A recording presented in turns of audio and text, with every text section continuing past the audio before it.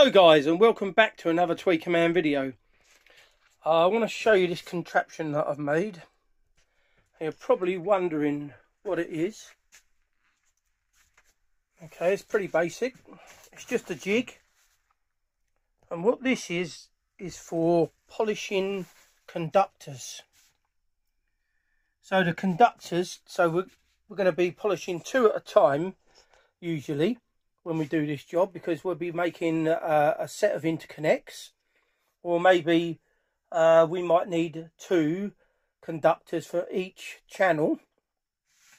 So they'll be stretched from here over to here, and then we'll tie the wire around this little screw here. You see that? So I'm going to show you how this is done now. So we'll get going on that. Right, okay, we've got our wire. I'm just going to do this as an example at the moment. So this is a 0.4 mil wire. We're going to push it through there.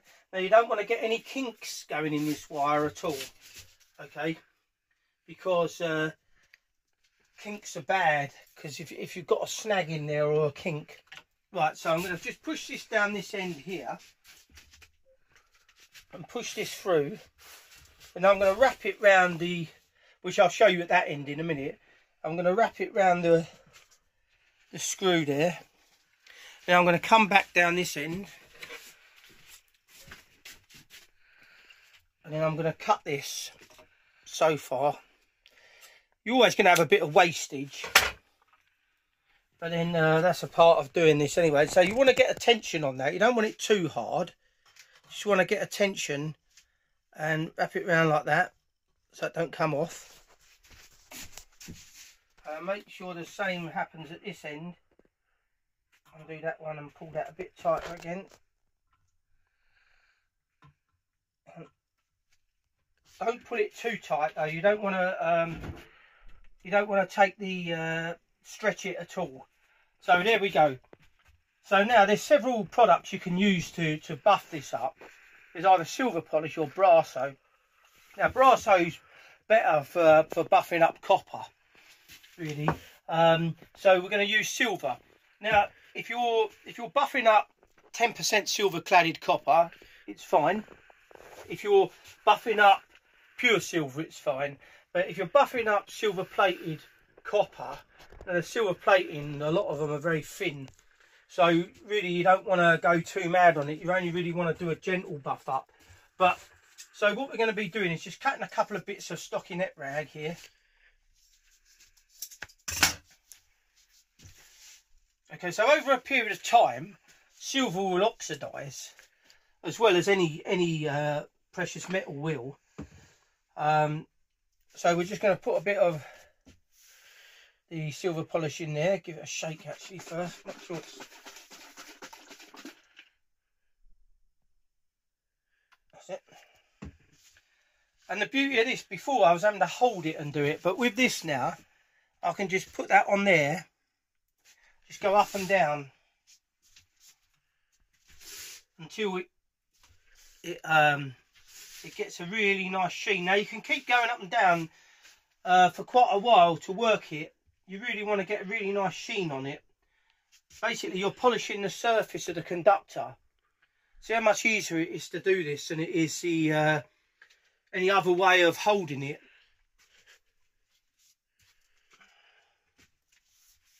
There we go. Come down there again. Wrap it round. It's slackening off a little bit at the moment, so I needed to wrap it round the screw a bit more than I did. It's unwinding very slightly.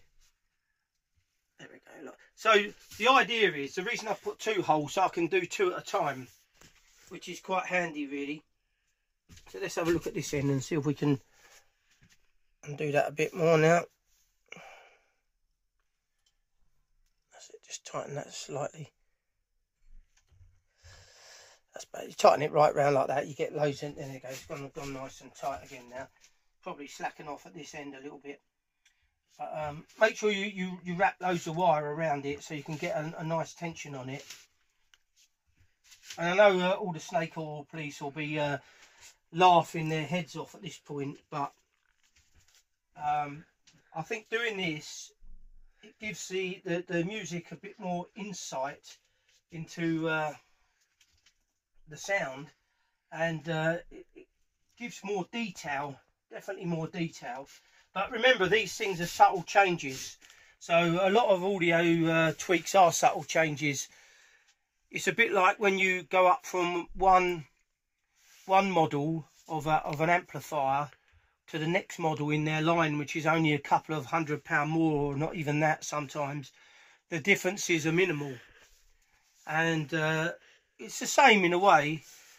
They're subtle changes, and I don't mind admitting that on my videos. Like other people, they'll big things up and say they're this is absolutely amazing, when it's a subtle change, really. So there you go.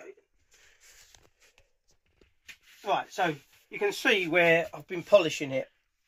Okay, so we'll just take another cloth now,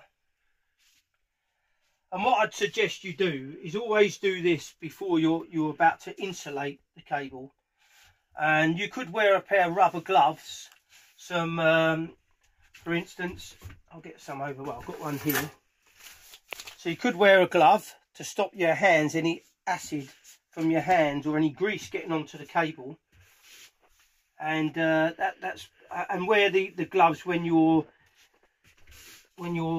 insulating it, either with cotton wool or Teflon tape. So look, you can see how much that's come up really nice and shiny, that wire now. You've got a really nice sheen on that, you see it?